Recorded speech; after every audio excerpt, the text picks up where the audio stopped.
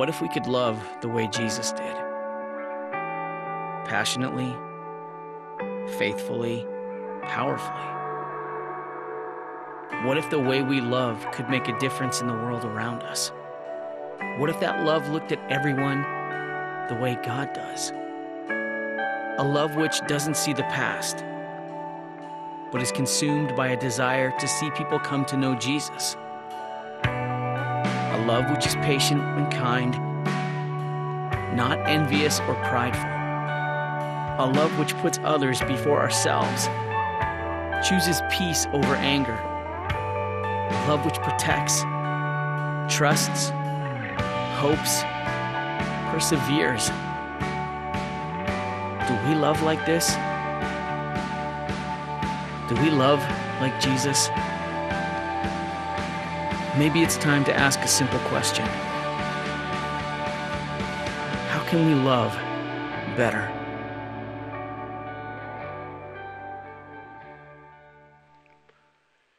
Father, we certainly want to love better. Father, teach us how to be a witness for you, a witness for your Son, Jesus. Jesus said, by this shall all men know that you are my disciples, if you have love one to another. Father, we want to know how to do that. And certainly, Father, we want to be a witness for you. Teach us that. Teach us in your word today. We are thrilled to have your word. Please make it clear to us what you're saying. Use my voice, Father, but we want your word to teach us today. That's what we're asking as a blessing. In the name of Jesus, we pray. Amen. Amen. Well, good morning, everybody, and welcome to Church on YouTube or Rumble, whichever platform you're watching this on. I'm Pastor Grant Forsyth, and welcome to In His Grace Community Church. And it is Sunday, January 31st, and here we are on YouTube to, again, gather together. Gathering together is really important. We're gathering together in person on Sundays for those who feel comfortable. For those of you who don't and are watching online, we're still gathering together. Amen? And I'm just thrilled that we even have this platform so that we can do this for those of you who cannot make it out. So anyways, glad you're here. I have a message today that I want to bring to you that is going to require a lot of background information. All right. So my introduction today for this message is going to be longer than usual. All right. Because most of the message today is going to be in that introduction. When we get to the end of the verses that I'm going to share with you today, then it will become clear the message that I want to bring to you, which won't be as long. The introduction is actually going to be the longest part. Okay, so we're going to start with this idea. Actually, it's not a new idea. Right? Is God still in control? And we've been asking that question for the last couple weeks, haven't we? And we're going to approach it on another level today. The last couple weeks, we've talked about it in a couple different ways. So if you've missed those, they are on this platform for you to go back and watch the last couple messages if you want to catch up. This is just another side of this to show us that, yes, God is in control, and how important it is for us to believe that that is true. Now, to get where we're going to go today, I need to do the background and read some background verses, okay? And we're going to be starting in Deuteronomy 18. So we're starting in the Old Testament. And in this set of verses, we're going to set the scene for our subject today. And this verses we read where Moses is talking to the Israelites, and he's passing on to them a very important piece of information. Okay? And so here it starts out in verse 15 of Deuteronomy 18. Here's what he says. He says, "The Lord your God will raise up for you a prophet." So he's talking about the future at this point. There's a future time when the Lord your God is going to raise up a prophet like me, Moses says, from among you, from your fellow Israelites. So he's talking about a descendant of the Israelites. He doesn't identify exactly which tribe at this point. And it's going to be a prophet that God is going to raise up like me. And when we say like me, Moses had a unique position. He was an intermediary between God and the Israelites. Okay, he was in the middle. He went to God with prayers and concerns and requests, and God gave him the messages to take back to the Israelites. God did not speak directly to the Israelites. Now, there's a reason for that, and God actually set it up that way, and it's kind of funny the way it happens, all right? So Moses is going to explain why that is. He's still talking to the Israelites, and he says, the Lord your God will raise up for you a prophet like me, right?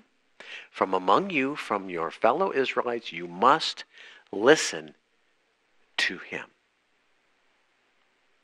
This is a prophet in the future that you must listen to him. Now, those are really, really important words. We're going to see an answer to this. Okay? Because we're going to come back to this very saying, you must listen to him.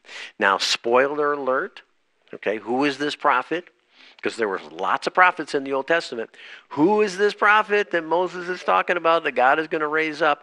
I'm going to give you the spoiler right now. It's going to end up being Jesus. Now, if you're not sure that what I'm saying is true, I'm going to prove it to you in a few minutes, okay? So just know ahead of time as we're going through this that we're actually talking about a prophecy of the coming of Jesus, okay? Have that in your mind as we go on, okay? You must listen to him, and we're going to identify him in a few moments, all right? For this is what you asked of the Lord your God. You're the ones that asked for this, okay? At Horeb, Horeb is a mountain, and it's synonymous with Mount Sinai. They're both called, it's the same place. Sometimes they call it Mount Horeb. Sometimes they call it Mount Sinai. It's the same place on the day of the assembly. They were assembled before God at this mountain. When you said, you're the ones that said this, let us not hear the voice of the Lord our God, nor see this great fire anymore, or we will die. In other words, at this assembly at Mount Horeb, Mount Sinai, it's the same. It was such a supernatural and frightening and terrifying thing that the Israelites literally thought they were going to die. And they said, look, we don't want to hear this voice because we think we're going to die, okay? We don't want to hear that voice. We want to see the great fire. We think we're going to die. We don't want to hear from God directly. They're the ones that asked for that. Okay, and so God doesn't talk to them directly. He talks to Moses instead. So when we go on, okay, here's kind of a scene to set it up. It's the mountain. Moses is up on this mountain. He's talking to God when he receives the law, and there's a cloud up there, and there's fire, and the Israelites are all encamped on the plain, probably somewhere near 2 million people, and this phenomenon was so powerful, they thought they were going to die. And he says, look, Moses, you go talk to God. We'll stay down here and then come back and tell us what he said. That's kind of a paraphrase of what was happening because they did not want to hear God's voice. It was so terrifying to them. And so that's what God did. He spoke with Moses. Moses would speak to the people. The people would complain to Moses. Moses would go back to God and speak to God. This is how it happened. Moses was an intermediary between the Israelites and God. And that was fine with the Israelites because they did not want to hear the voice of God. They were frightened. All right? That's why they said, let us not hear the voice of the Lord, okay, or our God, nor see this great fire, or we will die. Okay, so God answers Moses here. Now God is talking to Moses. He said to me, Moses says, what they say is good. Good. This is going to work out just fine. What they say is good. I will rise up for them a prophet. God is repeating back to Moses the thing that Moses said to the people. I will raise up for them a prophet like you, Moses, from among their fellow Israelites, and I will put my words in his mouth. So the message is going to come from God. He will tell them everything I command him.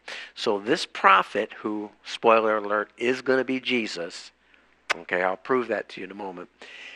This prophet is going to tell them everything. Everything that needs to be said is going to be said by this prophet.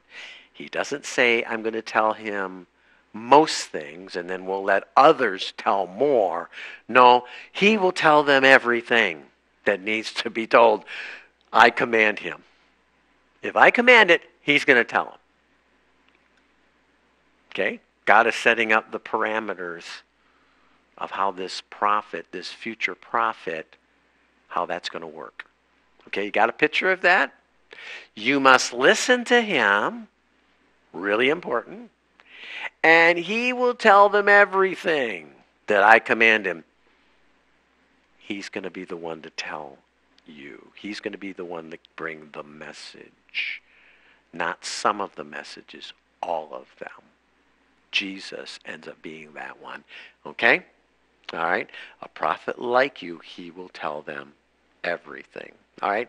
Now, as we go on, God is still talking, and he says, I myself will call to account. Okay, there is going to be an accounting here. Anyone who does not listen to my words, that the prophet speaks in my name. So not only is this prophet going to speak everything that is commanded by God, this is the one who will do that. There is going to be an accounting that takes place for those who do not listen to this future prophet that God is going to raise up. Okay? Interesting, isn't it? All right. But, there's always got to be a but, right? But,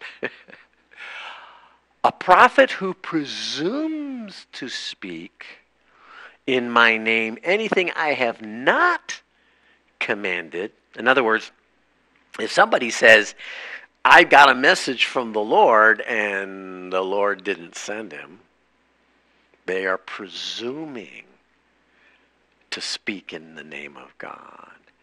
They believe that they're a prophet, but they're not. Okay?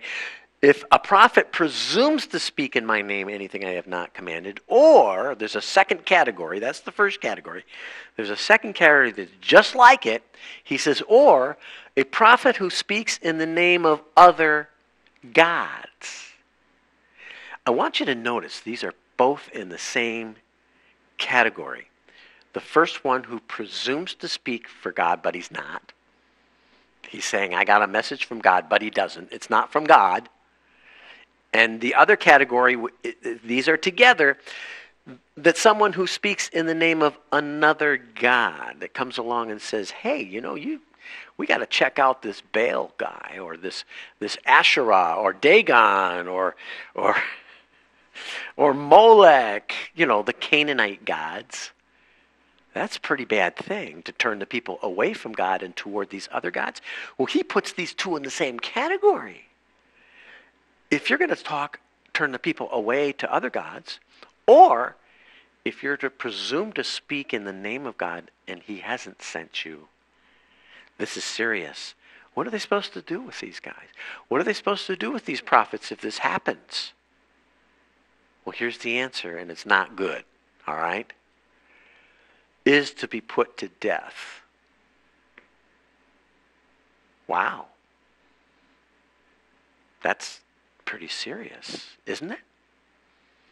If somebody presumes to speak for God, but God hasn't sent them, and they have some message, some prophetic message. I've got a message from God. I heard from God, and he does not. He's supposed to be put to death in this culture, in this age. The same as another prophet that comes along to say, hey, we need to check out these other gods. In this age, in this time, they were supposed to put them to death. Now, today, I'll jump ahead a little bit because Jesus is the prophet that God is going to raise up, right? Well, Jesus fulfilled the law, and this is the law of Moses. Jesus fulfilled the law, so because of that, we don't put people to death for prophesying not from God, but claiming to prophesy from God. We don't put people to death, okay? That just doesn't happen anymore. But I think it should tell us how serious this was. This was a big deal. This was so serious that you could die for this back in this day in this culture. Wow. God is really serious about this, isn't he? He goes on and he says, you may say to yourselves, all right, you may say to yourselves, how can we know when a message has not been spoken by the Lord? How are we supposed to tell? If someone is speaking to us as if they're presumingly speaking from God, how are we supposed to know whether this is a prophet of God or not? Well, God gives the answer. If what a prophet proclaims in the name of the Lord does not take place or come true, they say it's going to happen and it doesn't, that is a message the Lord has not spoken. That prophet has spoken presumptuously, so do not be alarmed. And if they've spoken presumptuously, well, we know what the end is supposed to be for them back in this day, okay? Not today. Wow. So if somebody says that something's going to happen and it doesn't, well, this is the formula for what we call a false prophet. A false prophet. And it's not like you get it right sometimes and other times you don't get it. No, you get it wrong one time. Just one time. And you are a false prophet. And they're supposed to get rid of them. All right. Now, in Deuteronomy 13, I don't have time to read it. You can read it on your own. But there's another side of this formula. And this is the formula where if a prophet comes and does some kind of a sign or a wonder, a miracle, or says something's going to happen or whatever, and it happens. It happens. And you might think, wow, this is a prophet of God. It does take place. But that prophet then steers you away from God and towards other gods, you see, which tells us that there will be some people who will be able to do some miracles. There is a dark spiritual side of our universe. We do have a dark spiritual enemy. That enemy does have some powers and may be able to do some signs and wonders. But that doesn't mean that they're necessarily a prophet of God, because if they turn you away from God into other gods, well, that's the same thing. It's a false prophet. Okay, so there's two categories of false prophets here. One who presumes to speak and presumes that they're sent by God, but they're not. They say something's going to happen and it doesn't. And all it takes is one time. Okay, one time. And the other category is a prophet who performs a sign and wonder, and it actually happens.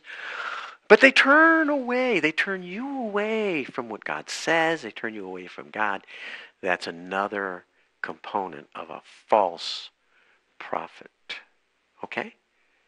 This is a big deal, and we know what was supposed to happen to them. Okay, pretty dangerous stuff, isn't it, in ancient Israel? But God did say, okay, those are the false prophets, but God says, I'm going to raise up a prophet like you, Moses. God is going to raise up that prophet from among you, their fellow Israelites.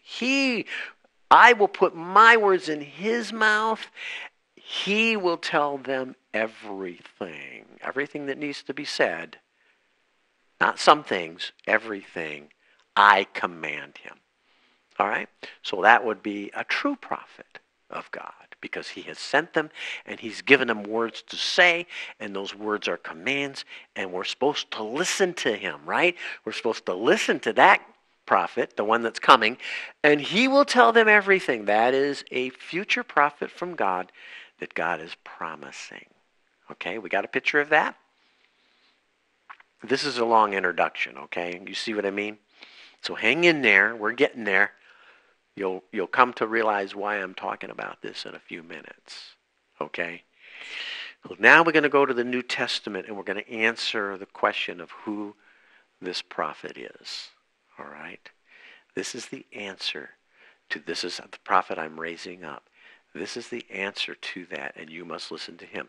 This is where Jesus is identified as that prophet. So this scene, Matthew 17, it's the Transfiguration. If you've ever read the story of the Transfiguration, let me condense it for you. Jesus told his disciples that some of you disciples, are going to see the kingdom of God. And you're going to have a preview of the kingdom of God.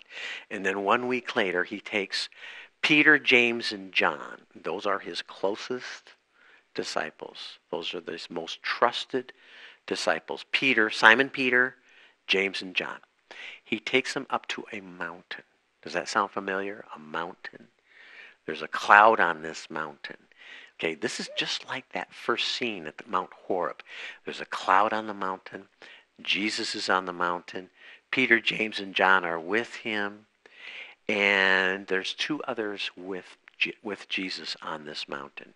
And the two are Moses and Elijah the prophet. Now, this is some kind of a vision. This is some kind of a vision that's happening because Jesus is giving them a preview of what he's going to look like when he is glorified, when he's going to go to the cross, he's going to die, but then he's going to be resurrected, and he's going to have a glorified body. He's giving Peter, James, and John a preview of that. As the glorified Christ, he's glowing brightly. Remember, the first mountain had fire, right? There's going to be a cloud surrounding them. The first mountain had a cloud, right? And Peter, James, and John are going to be in the place of the Israelites who were encamped around the mountain. All the elements of that first meeting, assembly at Mount Horeb, all of those elements are present in this story, the Transfiguration. Okay? And look what happens. I'm just going to read a couple verses here. Verse 5 says, while he was still speaking, this is Simon Peter, he was babbling on about something because he didn't know what was going on, but he's still babbling, right? A bright cloud covered them, and a voice from the cloud said, so there's the cloud, they're on the mountain, there's Jesus glowing, there's Moses and Elijah standing next to him. We'll discover why that is in a moment. And there's a voice. Remember the voice on the first mountain? It was so scary that the Israelites said, we don't want to hear this voice anymore because we think we're going to die. Those are all there at this event. Okay? Notice, what does the voice say? He says, this is my son whom I love. So this is the voice of God saying, he's like introducing Jesus. This is my son. That's not the first time he's done that. He did that at his baptism too. But at this one, he's saying, this is my son, whom I love. With him I am well pleased. Okay, and then he says what? Listen to him. Listen to him. Look, there were a lot of prophets in the Old Testament. A lot of prophets who came speaking for God, and they were prophets of God. There was Elijah, who's on the mountain with Jesus at this point. There was Elijah, and then his follower Elisha. There was Isaiah and Jeremiah, and there was Ezekiel, and there was Haggai, Zechariah, Malachi, Joel, Amos. There were many prophets that God raised up. But none of them did God say this in these words. And that's because this is the only place that God is identifying the prophet that he's going to raise up, and he's identifying Jesus as his son as being that prophet. You must listen to him. He will tell you everything. Remember that? This is identifying Jesus. And when that voice came, you know what happened? What happened when the voice came? When the disciples heard this, they fell face down to the ground, terrified. See, up to this point, they weren't terrified, were they? They were looking at what's happening. They're trying to figure out what's going on. There's a cloud. Peter's babbling on something because he doesn't know what to say. But all of a sudden, they're terrified because they've heard the voice. Just like the first mountain, all right? Just like the Israelites that heard the voice of God and says, we don't want to hear this voice. We think we're going to die. Well, they were terrified too. All the elements of Mount Horeb are now taking place on what we call the mountain of transfiguration. Jesus is on this mountain. His disciples are with him instead of the Israelites. There's a cloud. Instead of fire, there is Jesus illuminating in his glorious body. This is all probably a vision because Jesus had not gone to the cross yet. He's giving Peter, James, and John a preview so that they can be witnesses to the others. Right? You getting all that? These events are tied together. Now, I didn't have a really good picture of the Transfiguration. The best one I could come up with is a painting by James Tissot, okay? So it's kind of the best I could gather together for this message, okay? So you have Peter, James, and John. They're terrified because they're hearing the voice, right? This one's covering his ears. See that?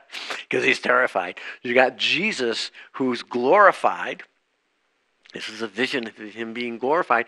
You've got Moses represented by this figure here with Jesus, and Elijah the prophet with Jesus. Now, why was Moses there in this vision? Well, it's actually pretty simple. It's kind of like handing off the baton. It's kind of like Moses said that God was going to raise up a prophet like him. And it's like Moses is there to pass the baton, to say, here he is, this is him. And Jesus fulfilled the law of Moses. Jesus lived that law perfectly. That's why he's been able to be our sacrifice for our sins.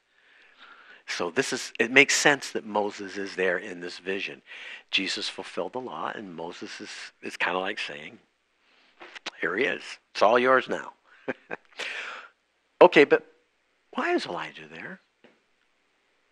Elijah's there. What? Why Elijah? What is his part in all of this? Well, again, this is very, very simple, really.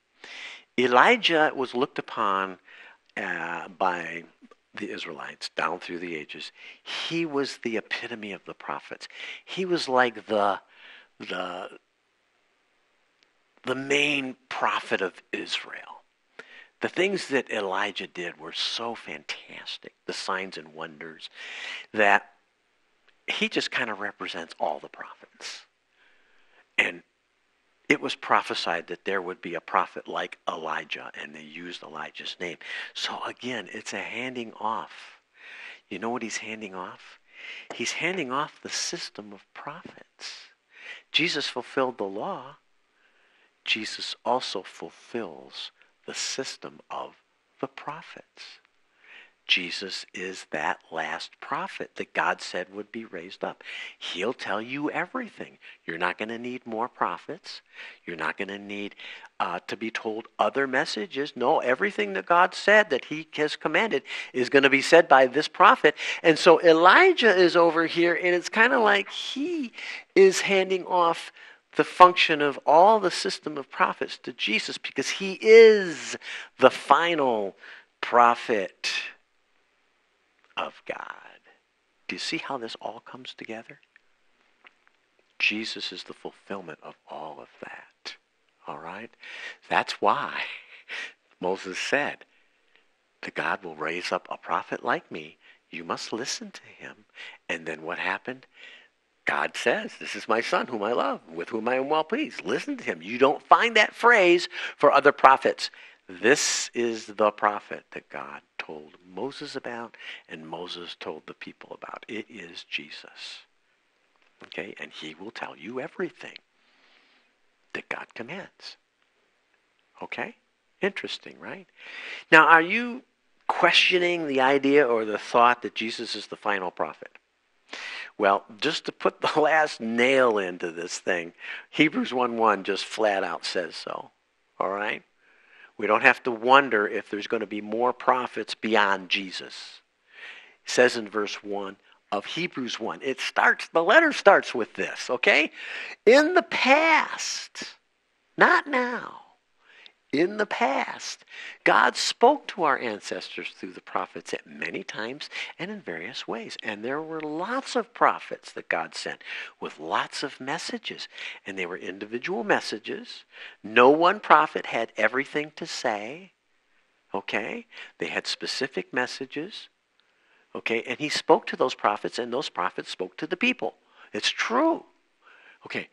But, and there's always got to be a but, but in these last days, he has spoken to us by his Son. Not the other prophets, not more prophets. When God said he will tell you everything, Jesus is the final prophet. He is the culmination of all the prophets. Everything points to Jesus, the law and the prophets. Jesus is that prophet, and we're not dealing with other prophets like in times past. There's nowhere where Jesus said, I will send you a prophet and he'll speak for me. Nope, won't find it. No, he is that final prophet. All right? But in these last days, he has spoken to us by his Son, whom he appointed heir of all things. All things are now he has authority over. We went through that last week. And through whom also he made the universe. You see, because this Jesus, the Son of God, was there at creation, and all things were made through him. Okay, this is another verse that confirms the deity of Christ. Of Jesus. He was there. And all things in creation were made through this Jesus. All right? That's the prophet from God that was promised. You must listen to him. Are we listening to him? He said, I'll call into account those who do not listen to him. I think we need to listen to him. He will tell them everything. He's not going to tell you some things and leave other things to other prophets. Jesus is the final prophet, and he will tell you everything.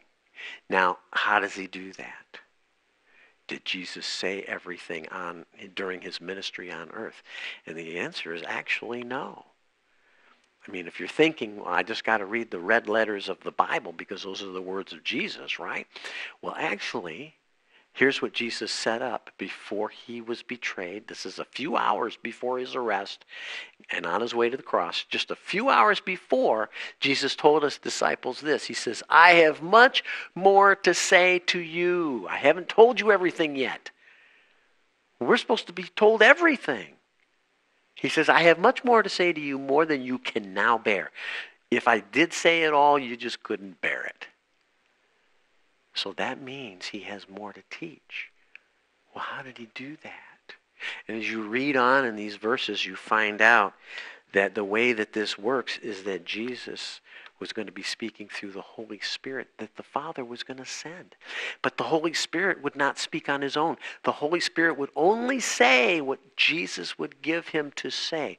So Jesus is still speaking through the Holy Spirit. Not prophets, not other people, through the Holy Spirit. So what happened? The Holy Spirit breathed the words of Scripture, and it is Jesus who's given us everything that God has commanded him. And that's why we have the New Testament. It's why we have the Old Testament too, by the way. But it's why we have the New Testament. It's because these have been spoken through the Spirit by Jesus to give us things today, because there's no way that he could say everything back then. And so everything that Jesus has said and is intended for us is already been written. We don't have more books to add to the Bible. The Bible is not, it's a closed canon. It's not something where we have some future books to add.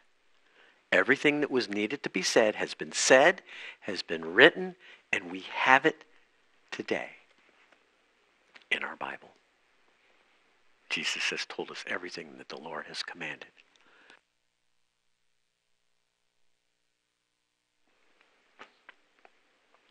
Prophet from God. You must listen to him. Are we listening to him? He will tell you everything.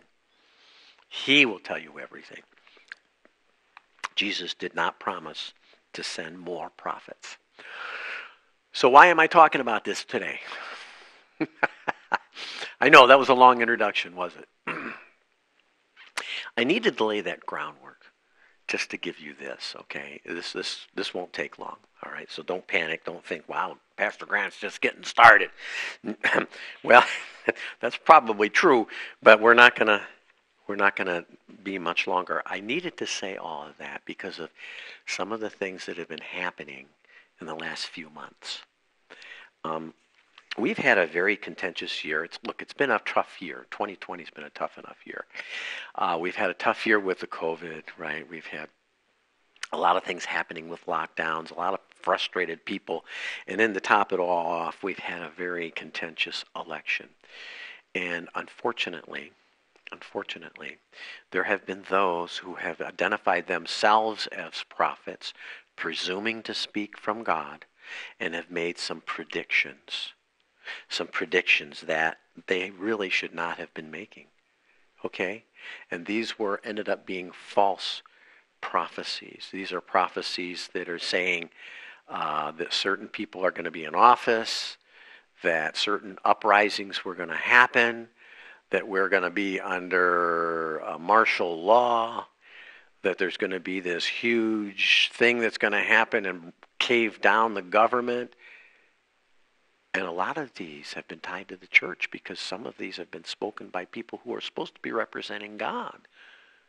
And it has done incredible damage to the witness of the church.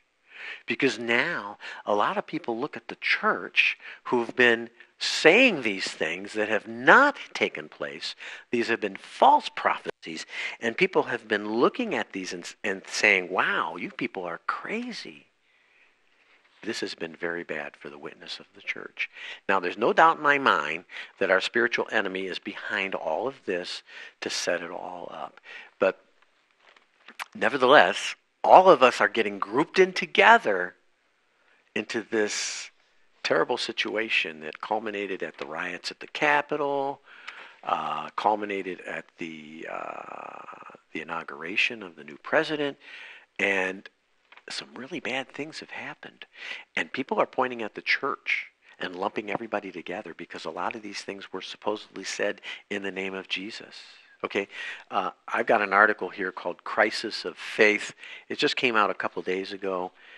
It's written by Jamie Dean. She's writing on behalf of World Magazine.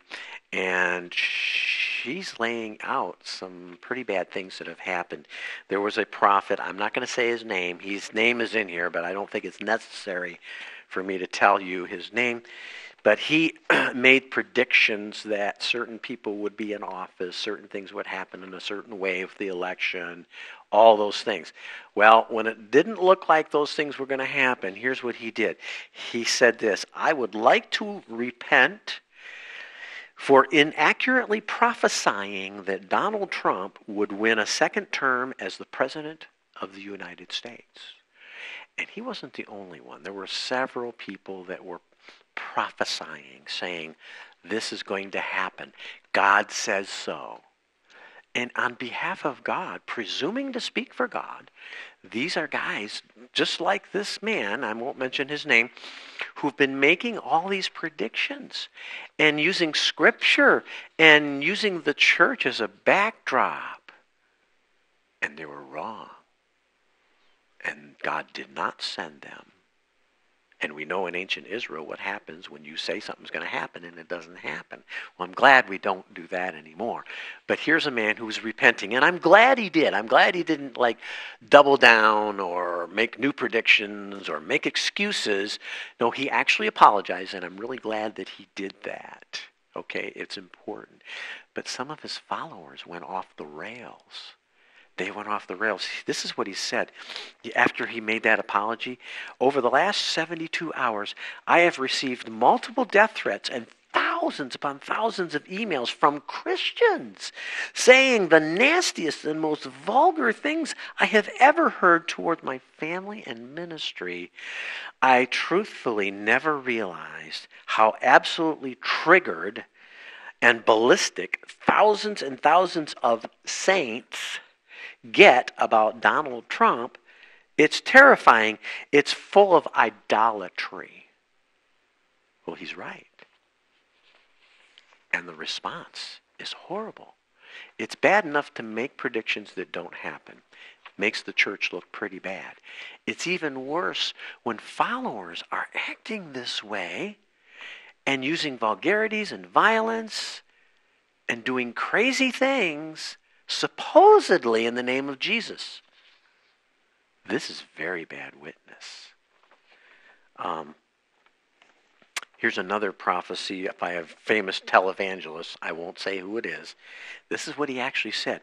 This is beforehand. He says, I believe something dramatic is going to happen before Congress votes on those electors. Something very dramatic that will change the outcome of that vote. Here's a televangelist prophesying a prophecy that did not take place. A lot of people were frustrated and angry, and it's probably resulted in the Capitol riots. A lot of people are blaming Donald Trump. No, actually, it's these prophecies and the followers who are the biggest part of all of that. And we're just going off the rails because these prophecies, it didn't look like they were going to take place. This is a long article. I'm just going to finish this article with this statement. It's from an author named Holly Pivik. I hope I pronounced her name properly. She's co-author of a book called A New Apostolic Reformation. I don't know anything about this book, but this is what she says. She says it's about Christians claiming to be modern-day prophets. Says the failed prophecies surrounding Trump brought shame to the church. I agree. They hurt its witness to the watching world. They've undermined the faith of believers, and they've made it more difficult for Christians to share the gospel going forward. Think about the damage that has been done to the church here. Okay? Damage. And we're talking about a lot of things like conspiracy theories, okay? That's another arm of this, is all these conspiracy theories that people that are supposedly Christians that are proposing in the name of Jesus and using scriptures and carrying crosses. And have you guys ever heard of the QAnon? The QAnon, it's a conspiracy theory. It's horrible. It's supposedly from Christians. Look, this is a very bad witness for the church. Conspiracy theory. We're not about conspiracy theories. We're about truth. Jesus came full of grace and truth, not conspiracy theories. Okay? And we, as Christians, should not be paying attention to conspiracy theories and things that are going to happen. Social media is a huge part of that because that's how this thing goes viral. And I got to tell you, I've heard some things on social media that have just made me cringe as I think about a future person checking out Christianity, hearing this from a Christian and thinking, man, oh man, this is really horrible. And you know what's going to happen? We're already hearing about it. They're going to lump together all Christians into the same basket. And they're going to call Christians terrorists because of some of these awful things that have happened. And people are going to start saying, well, Christians are the problem. Well, not all Christians are like that. And because of a few, we're going to be lumped together and persecuted and looked at as being terrorists because of the actions of some. This is very serious. We are not to be paying attention to these things. And our allegiance is to Jesus. Our allegiance, we should not be looking at this in a nationalistic way. Okay? This is not about the nation. Look, I love America. I love the United States of America. I pledge allegiance to the flag of the United States of America. I am an American. I'm proud of our founding fathers. I'm proud of the way that Christian principles built this nation. It was built on Christian principles. Okay? I am a firm believer in that. But our allegiance is to Jesus, which is above that. Now, you can't see this from the camera here, but we have an American flag over here in our sanctuary. It's in our sanctuary. Okay, we pledge allegiance to our nation because we believe God has blessed this nation, and we're supposed to be praying for our leaders, and we're supposed to be praying for our president and for all those who are representing us. We're supposed to be praying for them, whether we like them or not. But there's a second flag over here, and it's called the Christian flag. And that's our allegiance to that flag. And whenever the two aren't the same, whenever the nationalistic comes up and says something to go against the Christian belief, the law of Christ, the things that have been told to us that God has commanded, well, guess what? My allegiance to the Christian movement is above the nation. So I'm not saying we shouldn't be patriotic, but our patriotic and our politics should not be mixed with the church. And it is not in God's name. He did not say these things. And unfortunately, because of the words of some, it's hurting the movement of the Christian church. It's a shame. It really is. So what are we supposed to be doing? What are we supposed to be saying? If it's not a nationalistic thing, if it's not allegiance to a country, I'm not saying we don't have freedom of speech. We do. I'm not saying don't support your government. We should. What I'm saying is that governments come and go. They rise, they fail. The Church of Jesus has not failed, and it continues, and it will not fail. Our allegiance is first and foremost to Jesus, and we are not to be saying things that are not coming from God. If it's not in here, it's already been written. If it's not speaking the words that have been given to us by Christ through the Spirit in this word, then there's something wrong. Okay, if somebody comes to you and says, I have a word from the Lord, they're presuming to be a prophet. They're presuming to be somebody who has a message. They're saying that Jesus isn't telling you everything. God gave me more. That's a big problem. If it's me, I'm going to back up slowly, and when I have enough distance, I'm going to run. This is a big, big problem.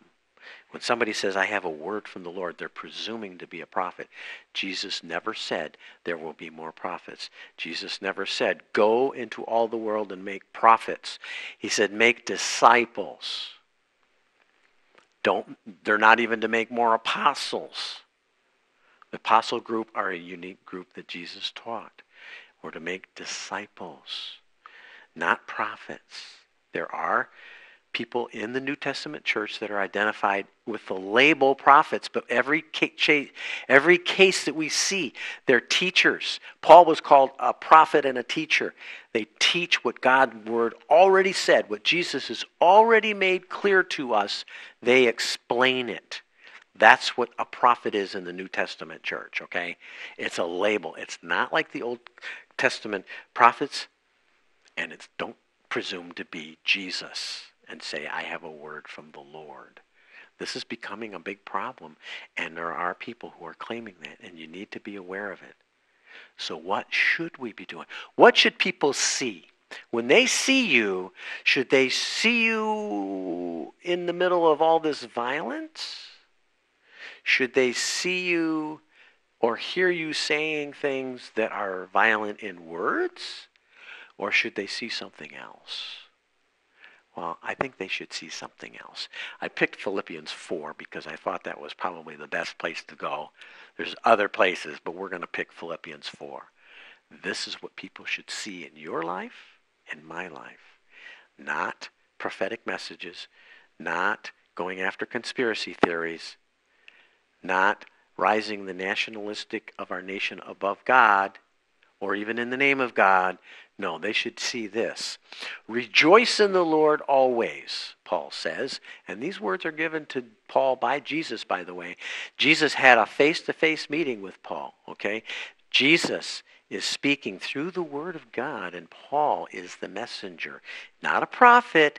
He's simply writing the things that Jesus is saying through the Spirit. And this is it. Rejoice in the Lord always. I will say it again, rejoice. Let your gentleness be evident to all, the Lord is near. People need to see, it needs to be evident to people, your gentleness, not your riotness. Okay?